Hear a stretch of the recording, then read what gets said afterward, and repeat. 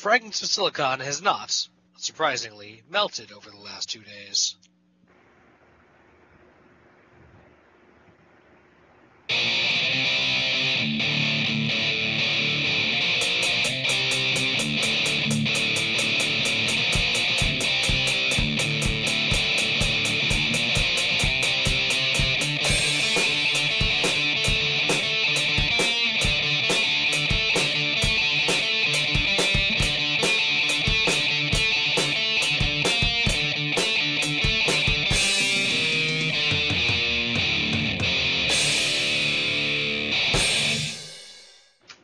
Alex, I will vigorously rebuff that statement because I live in Florida. It is 90-degree weather and fucking humid pretty much all the time. So it never stops. Yeah, but we haven't melted. We're all still here. The show is going on. We're not dead. Yeah. It just feels like you've melted. It was 95 here yesterday.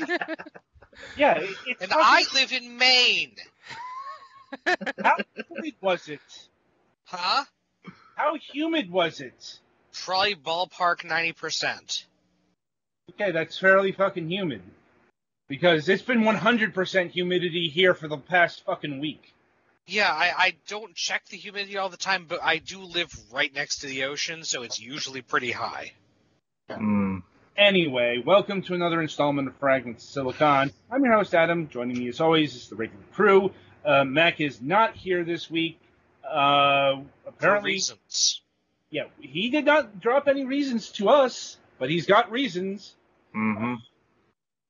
And he says he's going to be here for Last News Desk, so all we can do is take him at his word. As far as we know, Last News Desk is still on the schedule. That in mind, let's get to the news. Twilight, why don't you start us off this week? Well, it's been hot here as well, so there's also been some rain to give us some relief, so that's good. And of course, caused some humidity, but it's been mostly rain for the most part. Yeah. But anyway, during the weekend, well, actually, during last week, the landlady's daughter had come in, and who's in real estate, and she had come around checking out to see how everything was in the community that is the places that she owns, like where I live and such. And she actually helped me out with getting this lighting system that's by the walk in the yard repaired and set back up, so I could see how to see the walk at night if I need to go out to my car and such, which I appreciate quite a bit. Especially, she and her husband also brought their 2 Great Danes that ran around the yard. They're well-behaved dogs, though. Well, one of them is, actually. That was kind of fun to mess around with them a little bit. So yeah, then work's going fine. Nothing much is actually gone on there, and yeah, so not much else in daily life news. So gaming wise, Mac, Kira, and I have continued the Overwatch sessions on Monday. We've once again did the Mystery Heroes thing, which was fun. I think we plan on going back to normal stuff this coming Monday. And yeah, I've been playing some of my game for Sunday, and that's about it. All right, Alex, you're up. I said we didn't melt over the last few days, but it was a very near thing. It's been extremely unseasonably hot. Today, thankfully, was a bit cooler, and it's supposed to get cooler after tonight, but have not really accomplished much of anything productive over the last 3 or 4 days. Aside from Pathfinder on Sunday went pretty well because we were in the basement, and then MS Saga with Back went okay because thankfully I got my air conditioner in my room installed. Usually I don't do that until like early June, but it seemed like a good idea, and it's been backed up, so that's good. I mean, it is early June, so right on schedule. No, I meant early July. Sorry. Okay, that makes more sense. Until it gets to be like the hottest part of the season. But this year's supposed to be hotter than usual, so that should be fun. Yeah, video game wise, MS Saga continues at pace, and yeah, I played a little bit of my game for this week and need to do a bit more, and still been keeping up the usual amount of Pokemon, and did a little bit more of Age of Calamity, but that takes a lot more direct attention, so. Mm-hmm. I think that's about it. Yeah, mostly just been nobody can functionally hot. So. And I know that feeling. Mm-hmm. Mm-hmm. Anyway. Thankfully, the office does have air conditioning. Anyway, so Betty, your go. Well, the big thing over the weekend is I have a new headset, so if you're wondering why I sound different, surprise! I got the Razer Kraken Ultimate, and this one's nice because I can independently adjust the Skype volume that's coming in. So, yay! And yeah, we also, I think yesterday checked out a new game store here in town that has like video games, board games, card games, and it was kind of nifty. I may see about going there, more often. Mm-hmm. So that's kind of interesting. As far as gaming goes, I picked up Azure Striker Gunvolt pack on PS4. Mm-hmm. And just been kind of tootling away on that because we lost internet for a while today. Now, is that just the first two still? I think it's just the first two. Well, I mean, Azure Striker Gunvolt 3 hasn't come out yet. Yeah, but Luminous Avenger X has. Hmm.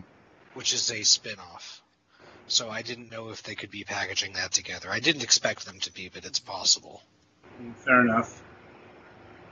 And we're potentially talking about switching for Final Fantasy 14 raids. We're potentially switching from Tuesday to Monday, just because one of our raid team members' work schedule, they're not at home till like literally it's about time to wrap up, so adjustments need to be made, so that's going to be fun. Mm-hmm. And yeah, just kind of getting ready for the hell that is E3. All right. There's nothing else. It's my go. Yep. As mentioned before, yeah, it's hot here. How could it not be hot? And muggy. Because it's the rainy season. It's literally rained every day for the past week, and that'll probably continue because summer here is when it gets wet. Elsewise, just been planning stuff. Planning the E3 schedule. Just sawing that down to the core stuff that we want to cover because, well, this E3 is, lacking some players, and also there's more events going on. Like there's all the Summer Game Fest stuff. There's the Guerrilla Collective stuff that we're not covering. Just a lot, it's a hangover from, the hell year. Not sure how much of this stuff is going to, linger in 2022, but in 2021, E3 is back, though it looks like EA and Sony are going to be permanent non-players in that affair. For today, or just for this year, or are you saying going forward? going forward. Like, remember, they dropped out. Sony famously dropped out in 2019 or 2020, Something like that. whatever year. Yeah, I guess. And EA, they've done events, but technically that was not an E3 thing. That's always been off campus. Mm-hmm. And outside of that, planning the next season of Fragments Silicon. We're up to August. First bookings there have happened. Including one I'm really interested in seeing how it plays out. It's a newly formed branch of a major entertainment company, let's say. Yeah. I was kind of surprised that they put out games too. But more on that later. Anyway. And as far as games go, already done with my game for the week. Hint: it's gonna be on the worst list. And the thing is, it's not anything the game itself was doing. It's just I could not deal with such an unoptimized Unity game. Fine. You know them, you hate them. They take fucking 10 minutes to load. Sounds about right. Yeah. So, just for that, it's in the fucking no pile. I'll be up front here. Which is a bit of a shame, but, and there's no fucking reason that game should be having such load times when it looks like it does. Hey, sometimes games are popular or badly optimized. Sometimes games have ass-backwards control schemes. Some games are both. Yeah, this one is definitely unoptimized. I'll be up front. So, it's like I put 2 hours into that. I'd say at least a quarter of that was load times. So, outside of that, got inspired for this week's topic by playing Saints Row 4. Been playing quite a bit of Saints Row. I was hoping Saints Row 5 was going to be at E3 or, one of the events, but looks like no, or at least not at the publisher's event. Still could show up at Microsoft. That's how these things work. Anyway, and that's my news for the week. No, Mac hasn't popped up yet. He said most likely in private, but looks like the likely happened. So, merrily, we shall move along to the interview portion of the broadcast. And joining us, as always, given a few months, is John Pickett of MangaGamer. Hello, it's good to be back again. It's always good to have you. Let's see. So, I suppose we should start with your latest release, which is, if I'm recalling correctly, is Funbag Fantasy 3 IF. Yeah, 3 if. Yeah. Well, I guess the first question there is, does the if stand for something? So, when Waffle originally developed Funbag Fantasy 3, they originally released one version, and then later on they did a remake of it that added several more arcs and several more heroines that you can pursue. And so 3 if is that remake, and we chose to localize that so that fans can get the full experience. Makes sense, but still not really answering the question. That is, does the IF stand for something for in-universe? Is just something the publisher attached? It's basically if, because like I said, the story was remade, so they tweaked a couple tidbits in the storyline to accommodate for all the new content. So it's if in that sense of it's a quote-unquote separate storyline, but not really. 90% of it's the same. Okay, I get it. So it's like, what if? Yeah. Okay. And, how much was added? How many girls can you romance and whatnot? It added the several of the goddesses from the underworld and the ability to pursue several of the goddesses in Olympus, like Aphrodite and Athena. Okay. And it's just content additions, no adjustments to any sort of editing. I mean, yeah, all the adult content is still there. Okay. If anything, there's more in this version and that's why we chose it. Right. And in terms of I guess for lack of a better term, the Fun Bag Fantasy franchise, I'm like, is this a continuation of a story? Is this a standalone thing? Is it a new continuity? Yeah. So in terms of the Fun Bag Fantasy franchise, Fun Bag Fantasy 3 is the first to actually be an entirely separate story.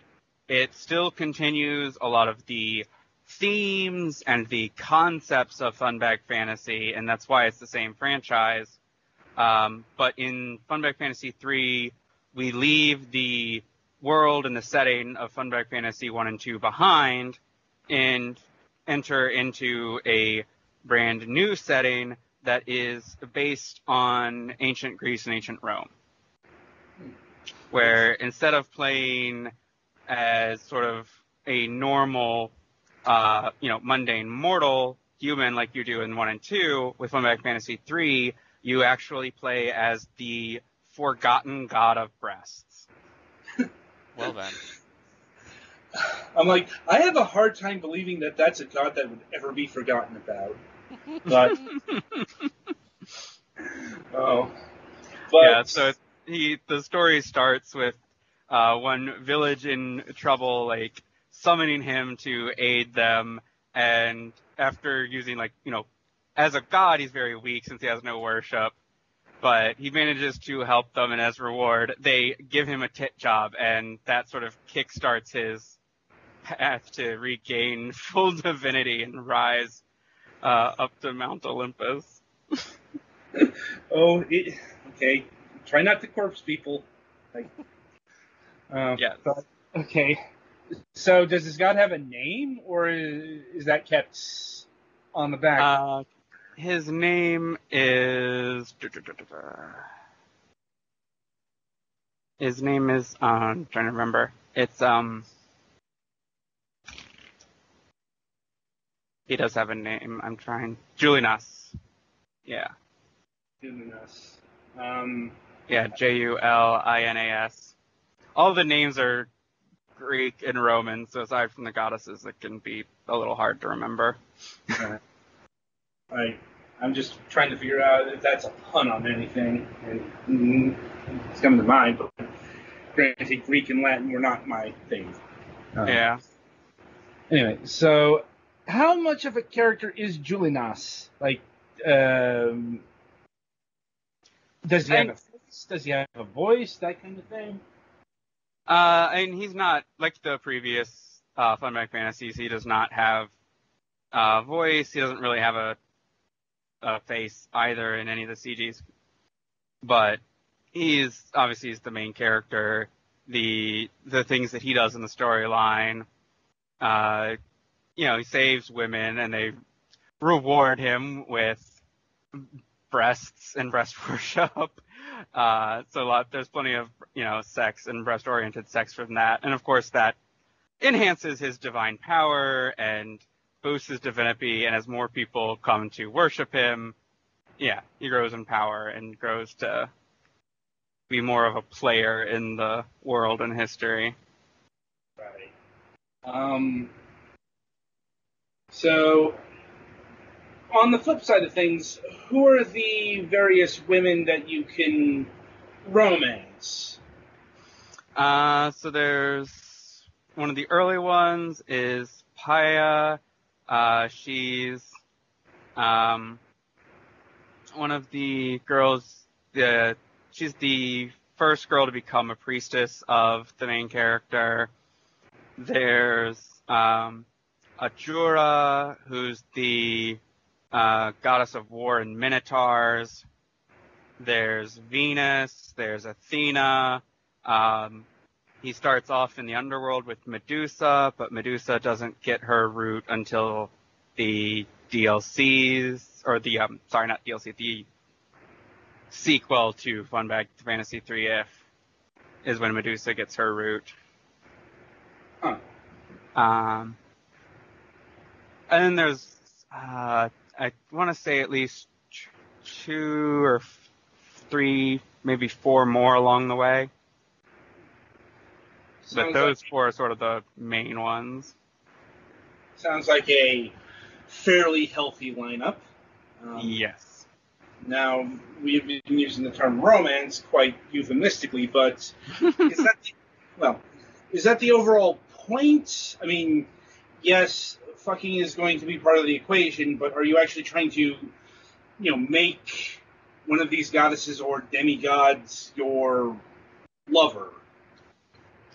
There are different endings, kind of like in the original Funback Fantasies, where you can shoot off to different endings with each of the main heroines based on your choices, but the sort of canon ending is more of a harem ending.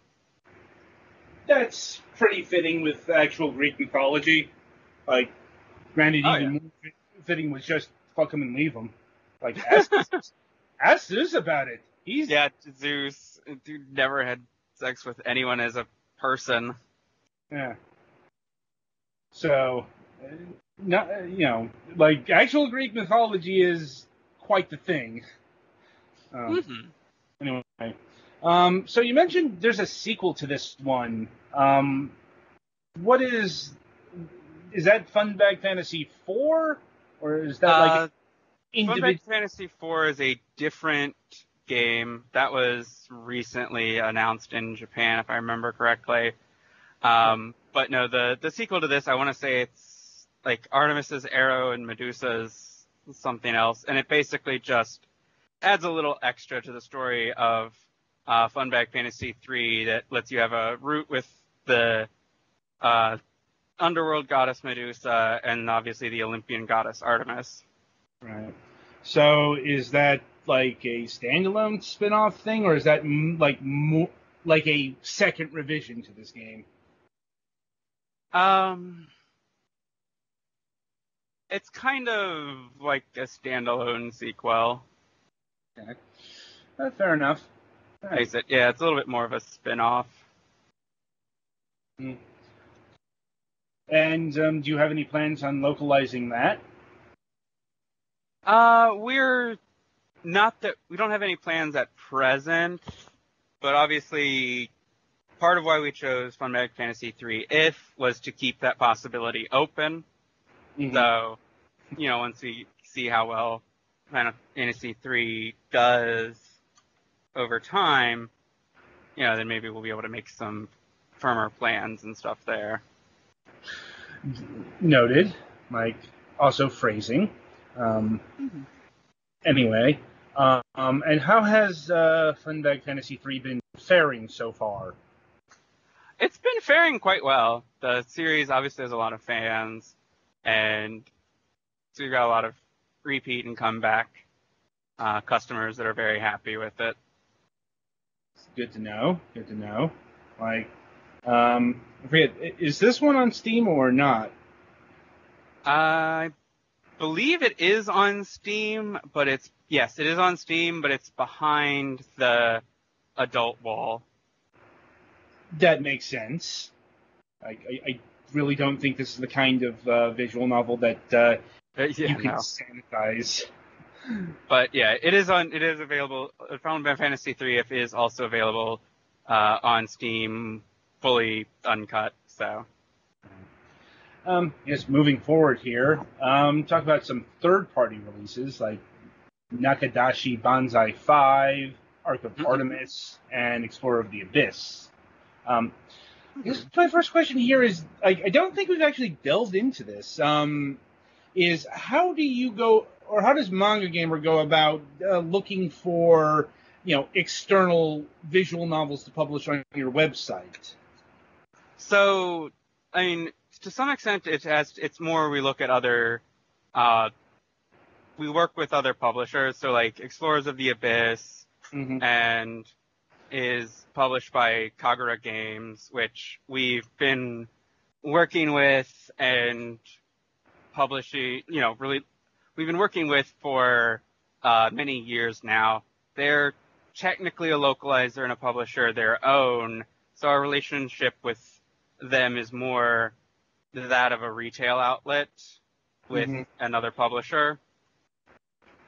And same with like Nakadashi Banzai 5, Umesoft, the Japanese, if I remember right, that's the Japanese company hiring out the localizations.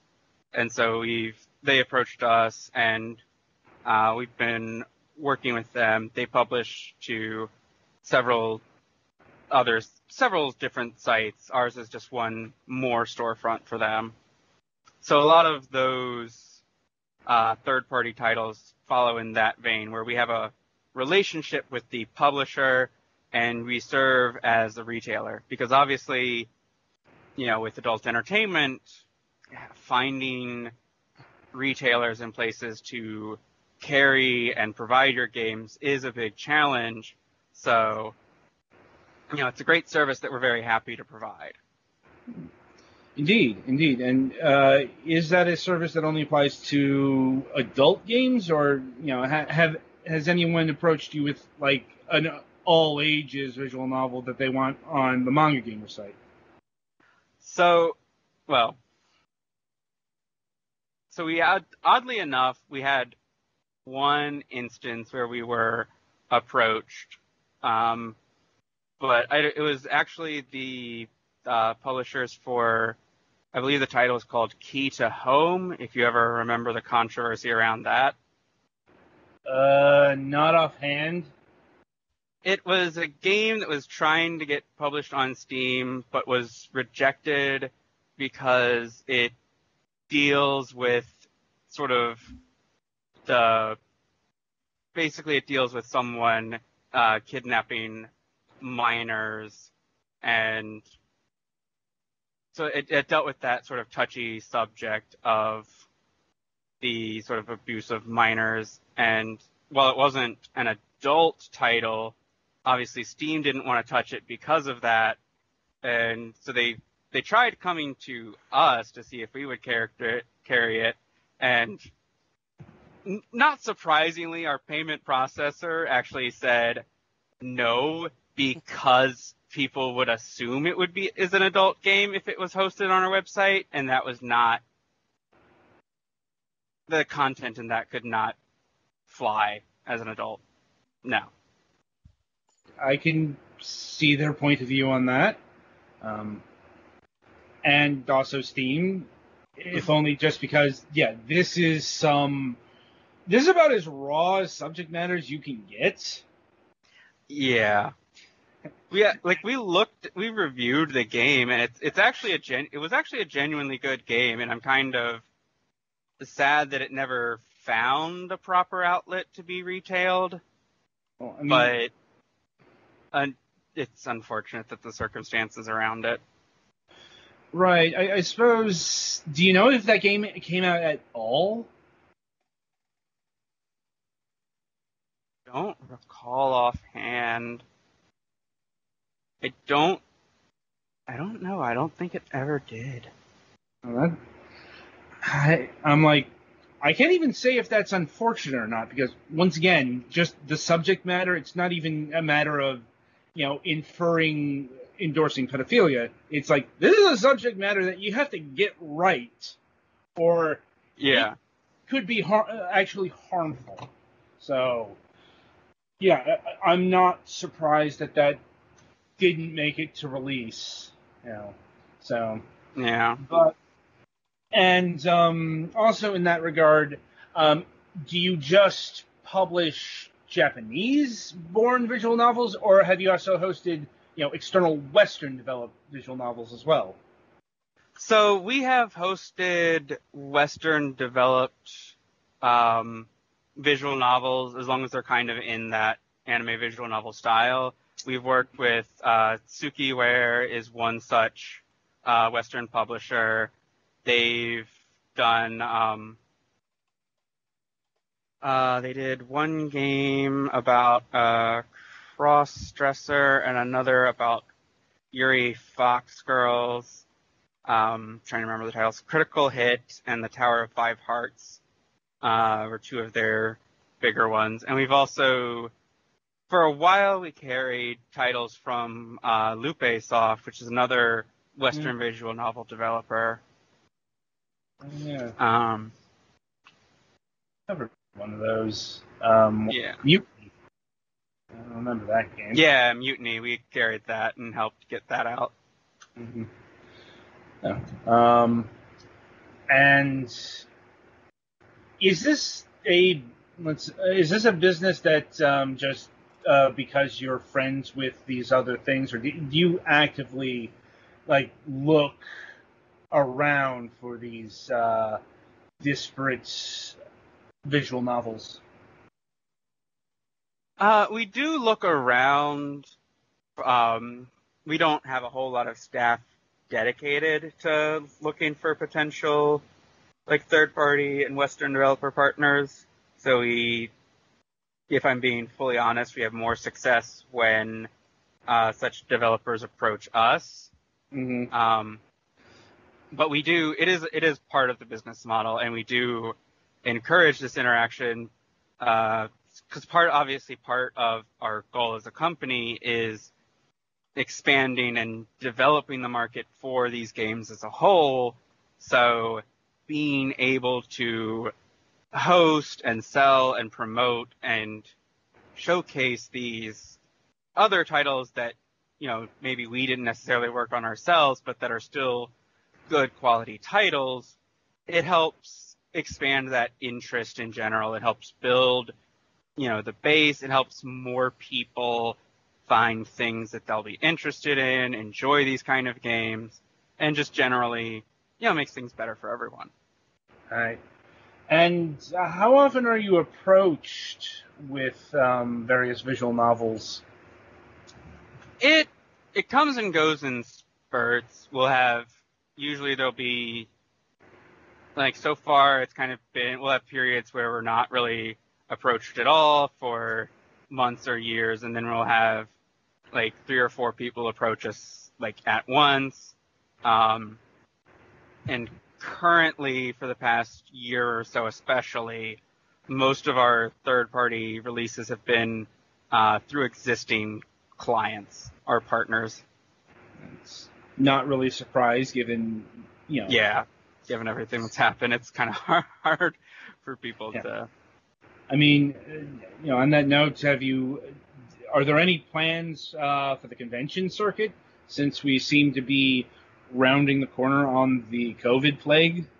We actually do. So Otakon has announced that they are moving forward, and Anime Expo has announced that they are not. So our first convention of the year is going to be Otakon this August in DC. We're still waiting to hear more details back from them about how that's going to work, how many vendors there are.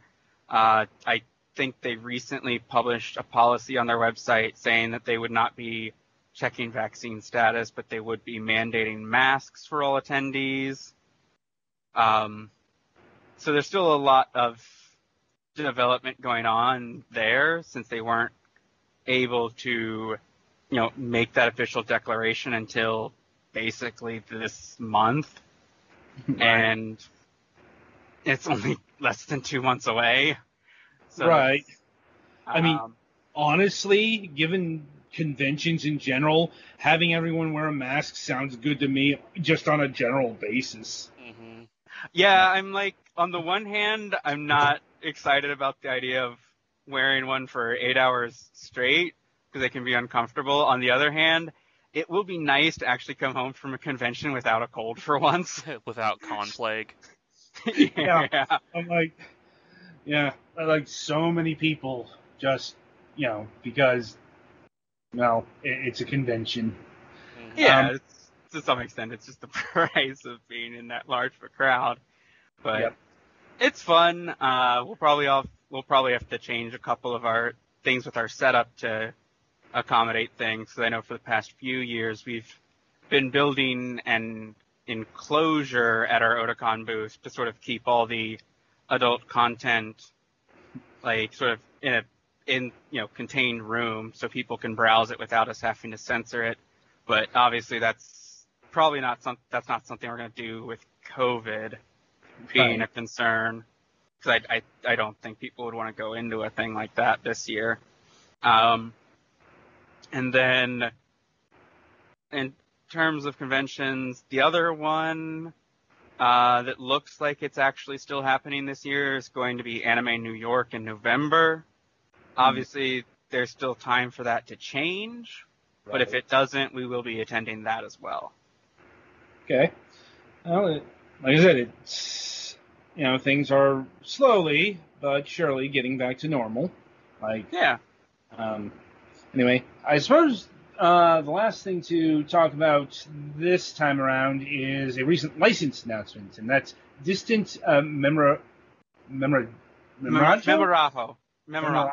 It's Esperanto. Oh. Because Distant Memoraho is the sequel to the Expression Amrilato. Right. And is this a direct continuation? Yes, it is. The Distant Memoraho contains two different stories. One that picks up immediately at the end of the Expression Amrilato, where Rin and trying to remember names. The gray-haired girl are together, and they've hit that point in their relationship where Rin is starting to doubt her decision to stay in the world with Rin and others. Rin is having trouble. The other girl is having troubles with one of her classmates in school, and so it deals with, where the first one deals with obviously the blatant communication issues of language barrier. This part of the arc deals with the communication issues of trying to convey your feelings within a relationship and to, keep that going. For those keeping score at home, Amrilato is Esperanto for relationship, particularly romantic. Memorato is Esperanto for souvenir or memento. Yeah, the memento is the one that this plays more on. I mean, really, they're pretty much the same concept, just one is a little bit more artful. Yeah. And then the second story in Distant Memoraho is a tale from before that focuses on the teacher who became a guardian for the other main girl in the story, and it explores the story of how those two came together, how the teacher became her guardian, and that tale of the struggle to communicate between two people who are very different ages and very different stages in their lives. I suppose I do have to ask about that second relationship. That's fairly platonic. It is. It's not romantic. It's parental, basically. Yeah, because I'm like, I know there are visual novels there where it would not be the case. Yeah, I'm like, I have a lot of problems with those relationships. Not just the obvious age gap, but also the power dynamics that can arise in such a relationship. But that's neither here nor there. Right. That's not in this game. This game, it's the parental relationship. And also, for everyone keeping score that cares, which is, I'm sure, just me, in both the Japanese version and in actual Esperanto, the J is actually pronounced as a J and not an H or Y. Oh, okay. I did not know that, so it is Distant Memorajo. Esperanto. Okay. Memorajo. Sorry, I'm not I'm like not an saying you're Esperanto bad at this. expert, I was surprised. I'm I not mean- an Esperanto expert, so yeah. Yeah, I mean, Esperanto, while being the world's most popular constructed language, is fairly That's obscure. not saying much. Yeah. Yeah. No. I mean, that means it's more popular than Klingon. you could make an argument against that Large because of popular Star Trek, but anyway, getting back to Distant Memorajo here. Sorry. Mhm. How far along in terms of translation is this? So we're actually going to be opening pre-orders for that in about 2 hours tonight. That's handy. Like, I guess along those lines, do you have a release date and or price in mind? It will be releasing on the 15th of July, and I believe the price is going to be similar to Amrilato. I know Memorajo is slated to be released on Steam as well. Mm-hmm. Was this one of the games you were Amorlato? Wasn't that one of the ones you were having problems with Steam, or am I thinking of another?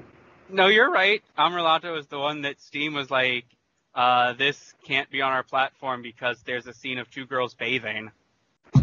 And even though it's a completely non-adult game and we had no problem getting it on the Discord store and GOG and other platforms, Steam did eventually, go back on that after the commotion that their ban caused. So Amrilato is now on Steam again. And have you been running any problems with the sequel here? Not yet. I suppose I should cross my fingers, but Sure. no. Everything is going smoothly toward the release for that so far. I suppose along those lines, is there anything that would be of concern? No. I think there's one. I want to say the worst scene in terms of that content. I think we see the teacher coming out of the bath with a towel in front of her, covering up like a little bit of her side hip. Mm-hmm. Okay. Well, hopefully things work out much smoother this time around. Yeah. Right. So I think that's about it from me this time around. Anything else from you guys? I think I'm good. I'm good. Sounds interesting. I'm good. Okay. As always, John, it was lovely having you on our program. Yeah. It's always a good time talking. Let's see, as far next time, how does September 1st work? September 1st should be good. Okay. All right. So until then, as always, thank you for taking time out of your schedule. And, if you want to experience the full MangaGamer experience, be sure to visit their website. Yeah. And if those of you listening now or later want to check our website out, in about 2 hours from now, we're going to be releasing John at the Clock Tower from Liarsoft on our website, and it'll be released on Steam later tomorrow. So Petty, play us to the next segment.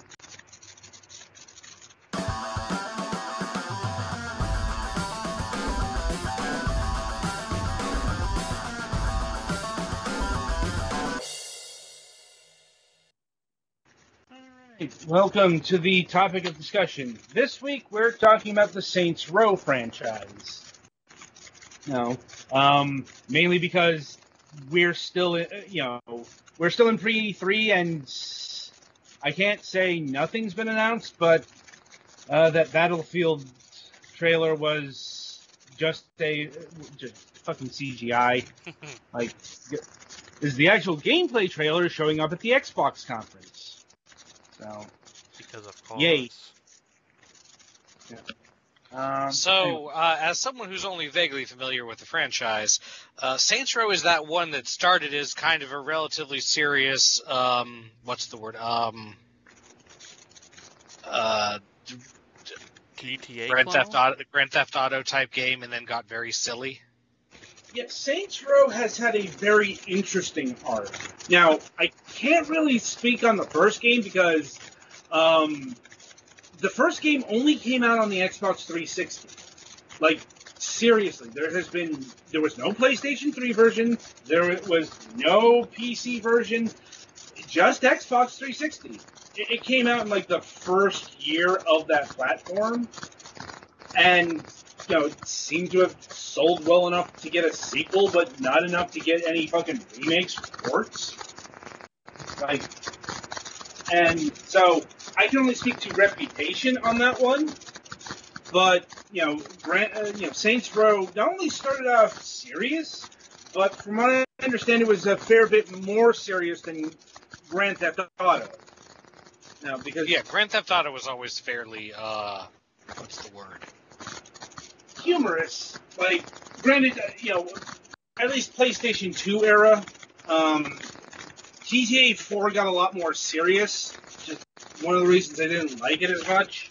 Also, because I was going to say flippant about the tone of the crimes. Well, GTA could be a very goofy series at times.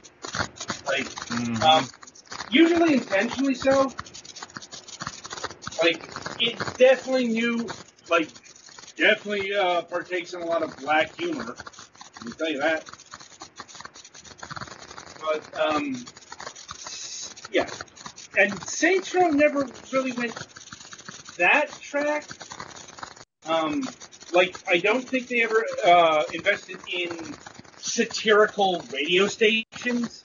And that's like the biggest source of the satire in GTA games. All these radio stations that parody American radio media. Like, granted, that got less so starting with Vice City, because that's when they started really doubling down on the licensed music. And that's definitely a legacy that Saints Row took, up until Gas from Hell, but we'll get there. But, Saints Row, fairly serious. Saints Row 2 is when the cracks started showing. Make no like Saints Row 2. No, Saints Row 2 I have on PC. The problem is I have Saints Row 2 on PC. Because Saints Row 2 is infamous for its shitty PC port. Mm-hmm. I think they might have fixed that up, but I haven't endeavored to find out if that's been the case with the Steam version. Once again, we're getting a remaster. We got a remaster of the third game, which is perfectly fucking fine. But we don't get this for the game that never left the Xbox 360, and the game that is legendary for fucking mangled ports. I'm like, I'm assuming that it's because Saints Row the Third is the most popular of them, or sold the most. Like, there's got to be a reason that one got prioritized over all of the other Saints Row games. Mm-hmm. But Saints Row 2. Getting back to the tone, the tone there was still mostly serious. Still mostly about crime. Although I think this is when the Ultor Corporation comes into the field. It's not just that they're a cartoonishly evil corporation, though I repeat myself. They're also, at least when they get to Saints Row, very, very cyberpunky. But Okay, getting back to my point about the tone. There is one mission in Saints Row 2 that is fairly infamous, and that is the shit mission. Like, if you don't know it, it's quite literal. Like, you are driving and controlling a waste management truck, namely one that is literally filled with shit, and you spray it around. We're getting some weird static. Okay. I don't know if that's you, Adam, or what. It was just doing the normal thing, but then... Okay, yeah, it's gone away now. There was a little bit of an electronic tone a second ago, so I wasn't sure if it was something unusual. Anyway, so my point, point is here, it's a, clearly this is less serious than Saints Row 1, considering that you're spraying shit around. And that really kind of sets the tone of where the humor will flow. It's definitely got a more juvenile sense, although thinking about the other Saints Row games, there's nothing quite like the shit mission in the other Saints Row games. Because, the arc that takes place in Saints Row the Third, the tone is in that game is where we start getting the mad insanity that Saints Row is now known for. And it only, it started in Saints Row 2, but what could they do to elevate themselves above the the shit mission? By making the Saints pop culture icons, which is not that unusual. I mean, yeah, they're a street gang, but for lack of better terminology, rap music, fuck. I remember where Snoop Dogg started out and where he is now. I'm not saying he was an actual gangster or anything, but he was quite famous for indulging in, in the 90s was very shocking, smoking weed. What a difference 30 years makes. And so, Saints Row takes that bent. But, it still stays true to the roots of being, a GTA game. Like, Saints Row 4 is where we get, if nothing else, interesting. Is that the one where you can become president? Yes, that's the one where you become president. But, I almost forgot about the most important feature introduced from Saints Row 2 was the customization. And that is a thing that has continued, to expand over the Saints Row games, the mainline ones. Because Saints Row is pretty notable for not just having a character creation tool, but having a very robust in ways that other character creation tools do not. Like, this is a character creation tool that can acknowledge that minorities exist and gay people exist.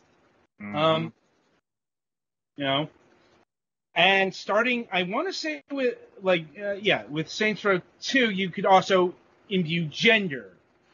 Don't think they've gotten to the non-binary yet, but I wager that's a thing that you could have in Saints Row 5. I'm expecting many, many gender options in that game, just because that's kind of what they leaned into. Now, as it is, once again, still robust. You can, you get not just skin colors from realistic minority to, alien greens and blues and shit. Like, but also, realistic hairstyles that aren't just like the 3 hairstyles white people know. Fucking cornrows and afro and that kind of thing. There's more hairstyles around than just a few of them. Anyway, but Saints Row 4. going back to play that, it's interesting because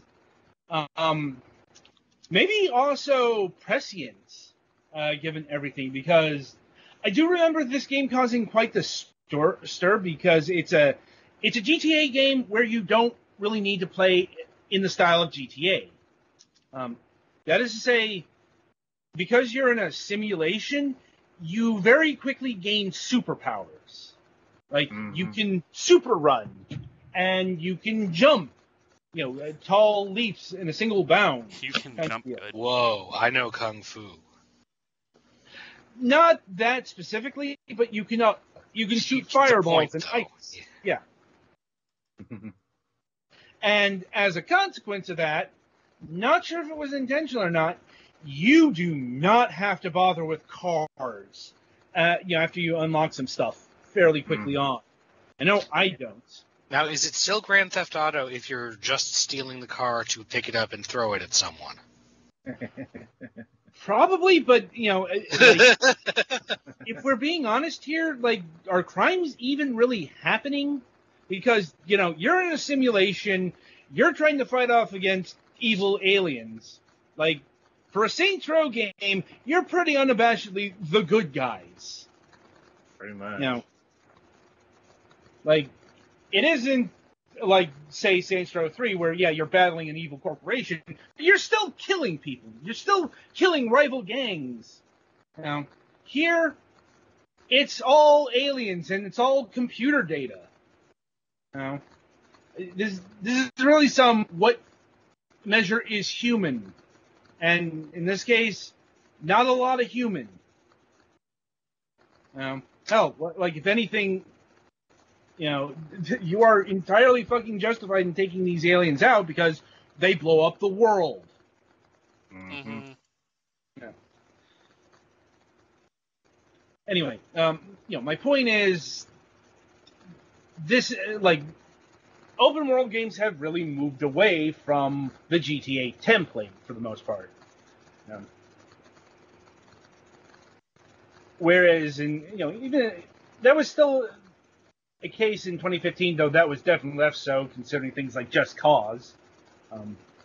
When you created a game that can top out Just Cause, I'm also, maybe the satire has it either aged better or worse in the year of 2021. I'm honestly not sure. Because keep in mind, this game was released, before the dark times. Before the era of... They were very fucking dark times. Fair enough. I would endeavor to not call that the past 4 years anything else. Fair. Considering the stupid orange yam that was a president. Fair. I can legitimately say that the Saints Row boss was a better president, no matter what. Because he or she, however you want to, designate that avatar, knew what empathy was. Gasp. Among other things, but, we can save the political talk for the political show.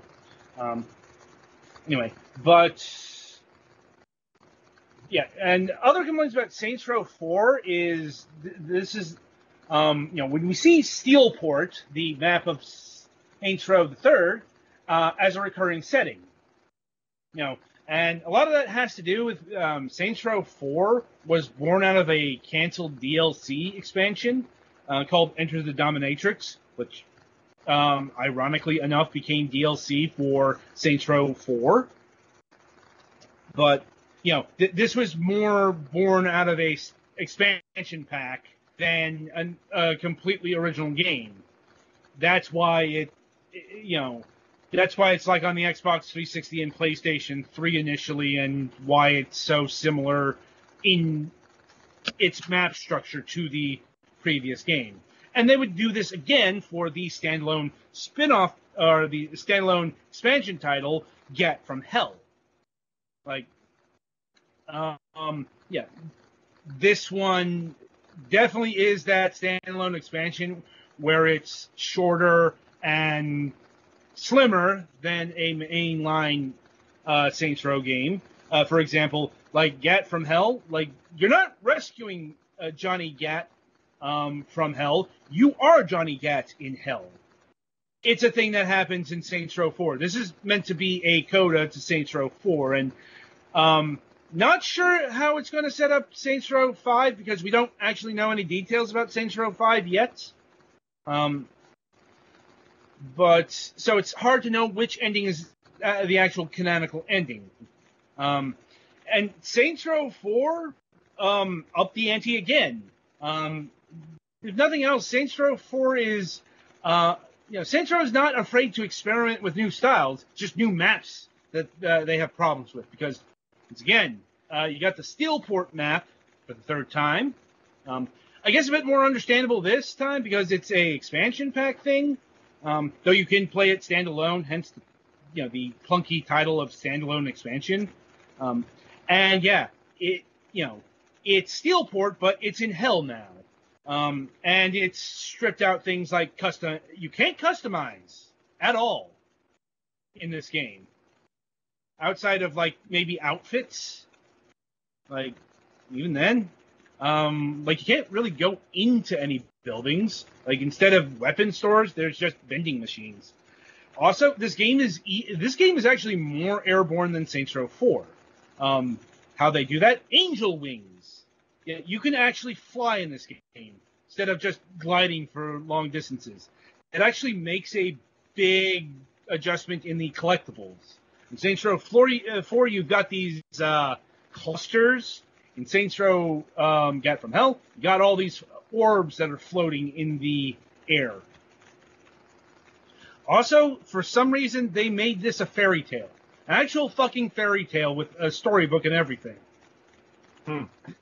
Like I said, this series is fucking insane. Indeed. But it's in... I guess that's really more what I meant by silly, is that it got really weird. Yeah. It did not stay being the same kind of game it was. No. Like I said, it went in the opposite direction that GTA went. Like, GTA got a lot more serious. I'm not sure how much that happened with GTA 5 because I haven't actually played GTA 5. I've never gotten around to picking that up. I don't know. I just had a really bad experience with GTA 4. Not just its tone, its graphics, its... Oh god, the PC version of that is also fucking broken. And I don't think that one got fixed. But anyway, I guess also worth mentioning is the quasi-spin-off hero shooter Agents of Mayhem, in that it happened. I was about to say, that was a thing, wasn't it?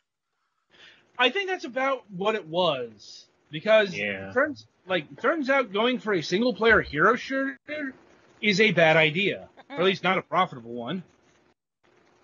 Because... Whatever would give you that idea? I mean... several things, but the failure of Agents of Mayhem is one of them.